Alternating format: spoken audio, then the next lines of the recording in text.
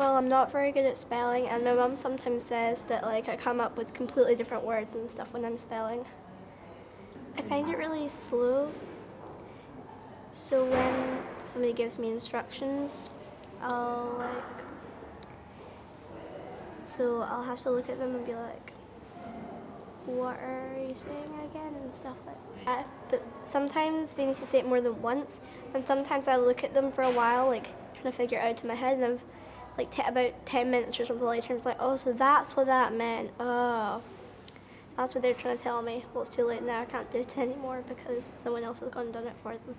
I think that when you're dyslexic, you think in a different way, and it kind of makes you more fun and creative, and more interesting as a person. And when you choose something when you're dyslexic, since you're going to try a bit harder, it makes you feel even better about yourself when you finally worked out and stuff like that. So you feel like you've done more of an achievement? Yeah, you've achieved more. Yeah, that's good. Well, I feel like when you achieve something and you're dyslexic, that you've achieved way more because it's a bit harder when you're dyslexic and you need to go on a bit more of a journey.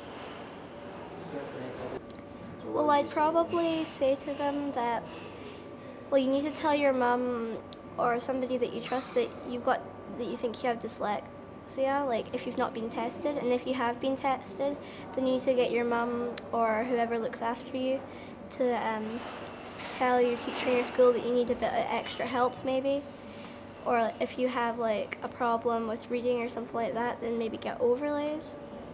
I think it's really good because then people that have dyslexia, like if they feel like they're different from other people, then they can see how undifferent they are, and like there's loads of other people that have dyslexia, and so people that are local that have dyslexia and they never knew that like maybe somebody that they know have dyslexia but like they've not told them or something, and then they'll know they have dyslexia so they can go to them, and then they could make loads of new friends with dyslexia and stuff like that.